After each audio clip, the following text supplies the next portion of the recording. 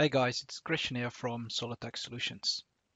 A common question that we get from our customers is how to create wire numbers. Not only am I going to show you how to create them, I'm also going to show you how to customize them towards your company standard.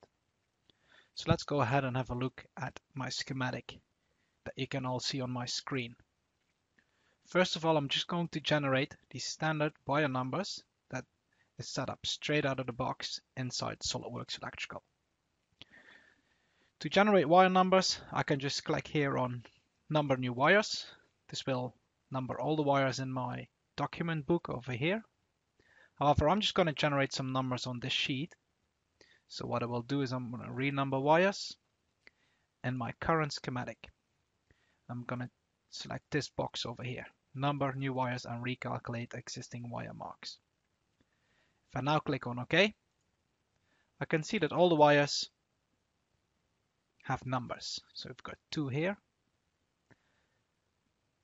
If I go down, you can see that the 3, 3, 3, and over here is 1. So it just has a number so that we can identify those values. However, most companies have their own standard. For instance, each wire number, the first 2 numbers should be the sheet number. The second 2 numbers should be the column number. And the last 2 numbers should be, for instance, a sequential number starting from 1 and going up to however many there are in this schematic. So let's go ahead and have a look how to do that. Now, first of all, what we're going to do is we need to go to the wire manager. To get to the wire manager, there are 2 ways of going about that. We click on Project, Configurations, and we click on Mark. Now over here, there's the wire style manager. And this is another very important thing here. We can determine how the wires are going to be numbered from top to bottom and then from left to right, or from left to right and then from top to bottom. I'm going to select this one over here, from top to bottom and then left to the right. So our sequential number will be 1, then go down 2, go down 3, etc. instead of from left to right. Next, I'm going to click the wire style manager. I've just got some wires set up over here. As you can see, I used the color red for my AC control wires. So I'm just going to modify them. Double click on the actual wire.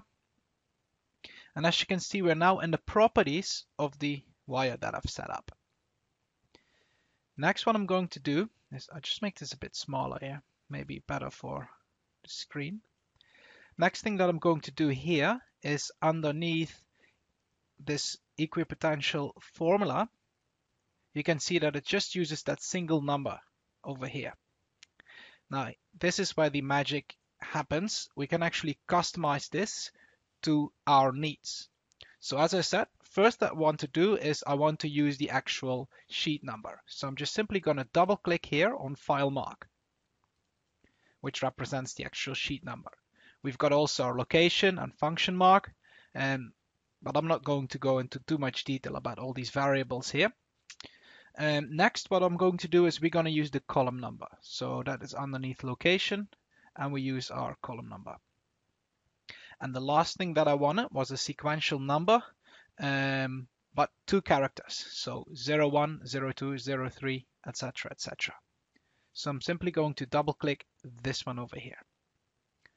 Now this line of code that you can see over here, that's just simply the equipotential counter, and that just uses 2 digits. So I'm going to do the same thing over here because I want my column also to be 2 digits.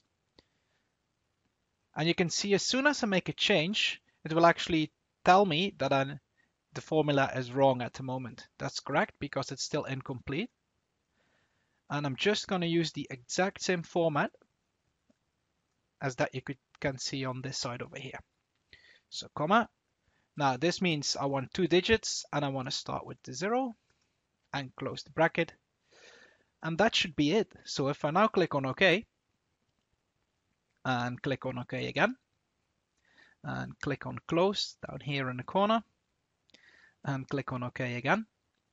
the first thing that I need to do is I need to delete the original wire numbers that I've created.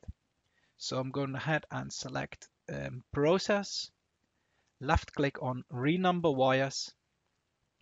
I'm going to do it again for the current scheme. I'm going to remove the wire numbers and I'm going to click on OK. If you haven't placed the wire numbers, you don't have to do this. Next, I'm going to place the numbers. So I'm going to renumber the wire, current scheme, number new wires, and click on OK. And as you can see now, 04, 06, 02. So this actually comes from sheet number 4. So I know, okay, this drawing here starts at sheet number 4, column number 6.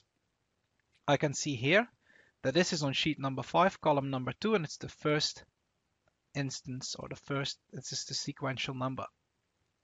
If we would place a component in between here, we would actually see that the sequential counter is working as well.